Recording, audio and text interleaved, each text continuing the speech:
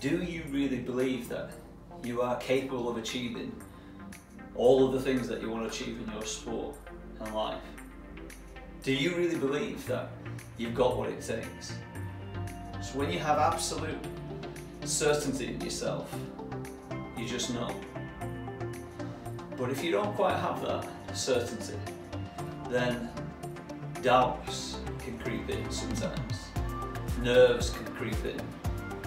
Pressure can take over the mind. And these anxious feelings, which are just fears at the end of the day, can destroy your performance, can't it?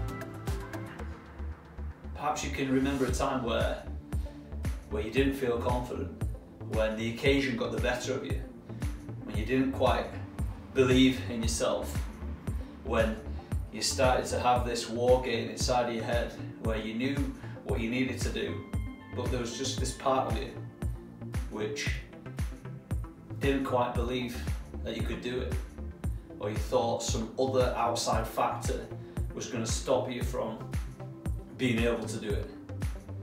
And all of these factors, whether it's nerves, doubt, pressure, lack of confidence, have you ever wondered where they actually come from? Because where they actually come from is some kind of limiting, disempowering belief somewhere in your subconscious mind. And these could be beliefs about various different things. And these beliefs can take root as a weed from your earlier days. Could come from something which happened years ago, which has triggered this belief, this lack of belief, or this doubt about yourself. Because beliefs are like weeds, disempowering beliefs anyway. If you don't tend to the garden of your mind, weeds can grow. And often these weeds have come from a memory from the past, an event when something didn't quite go right, and then you took meaning from that event and turned it into a story about yourself or about the event or about someone else. And then the more you thought about that event, the more you thought about that occasion, the more you ingrained it into your subconscious mind. So the more you think a thought, the stronger you create the feeling. And the more you think the thought, and the more you create the feeling, the more you do this, you slowly start to wire this belief, you're wiring this pattern, this thought process into your subconscious mind. And then you're creating an emotional attachment to it, deep within the limbic system, creating a feeling associated to that event or yourself. If it's not one event, it could be the culmination of multiple events. Multiple different things happen. And because A, B, C, D, E and F happened, your mind has then made a conclusion of it. Subconsciously it will say, well, what does this mean? These different things have happened, so that must mean that. Or this one really powerfully, highly charged emotional event happened, and subconsciously your mind will say, well, what does this mean? Depending on what conclusion someone comes to depends on what meaning they take on, and that meaning then becomes this belief. And this belief is just a story, and then you will repeat this story. So when you're performing, when you're training, or before competition or after competition, if you are ever having unwanted thoughts, then when you can understand that they're coming from a belief that you have about yourself, you're already expanding and waking yourself up to something which is going on at a deeper level, a deeper neurological level. And it's important that you start to break these beliefs down. It's important that you go inside your mind, find the root, and then rip it out, so you can then plant a new flower inside the garden of your mind. So after this video, and perhaps you can already think of some things now, go back, get in your journal, get it on a piece of paper and start writing down some of the things that you say to yourself when you are not feeling at your best, when you're not quite performing at your optimal level, or when you've just felt angry or frustrated or not up for it, for whatever reason. Start writing down the phrases that you say to yourself. I have specific neuroscience techniques that will help you break those patterns, but there are also things that you can do without me and my techniques and programs to help break them down. You're going to get there far quicker with my Science of Excellence programs, but you can still do these things yourself. And this is the great thing about the mind. It loves what is familiar, and it will hold on to it until you start to change it. So you can start changing these neurological patterns, the beliefs, the stories, the emotional energy attached to an event, and you can start to rewire it. And you can start to do this by taking down your thoughts, your feelings, and describing them, and then identifying how you do want to feel, the things that you do want to say to yourself. And you can do this when you start getting into the habit of looking inside.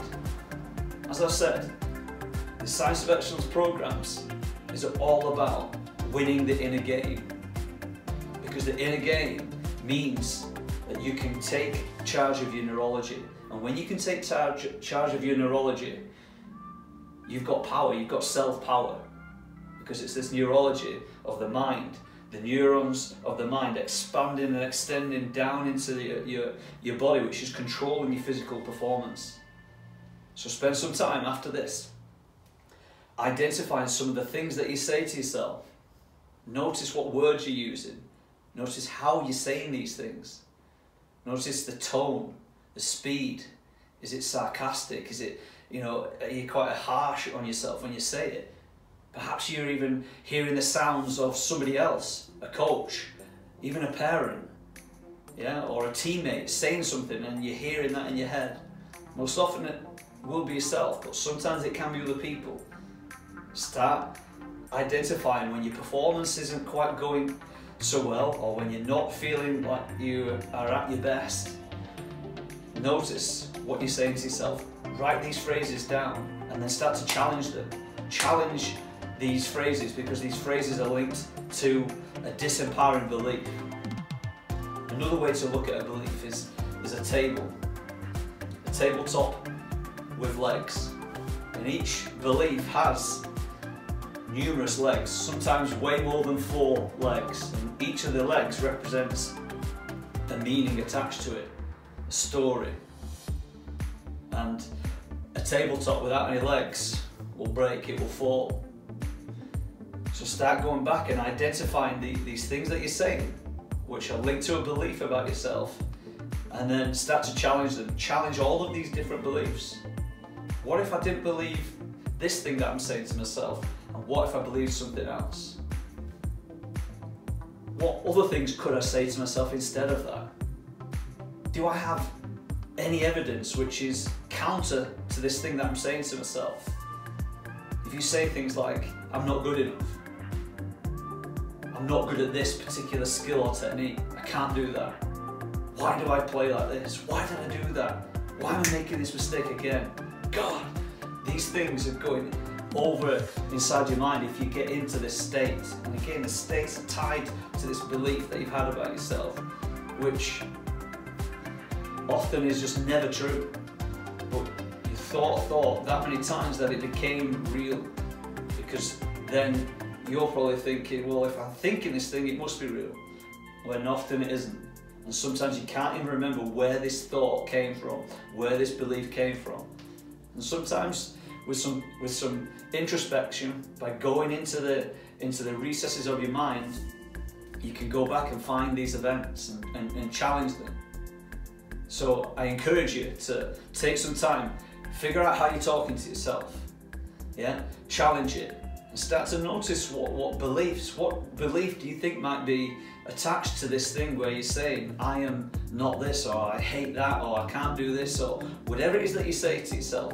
Start to challenge it and try and find what belief is attached to those phrases that you're saying to yourself, and and then try and challenge them, break the legs, snap the legs off that belief.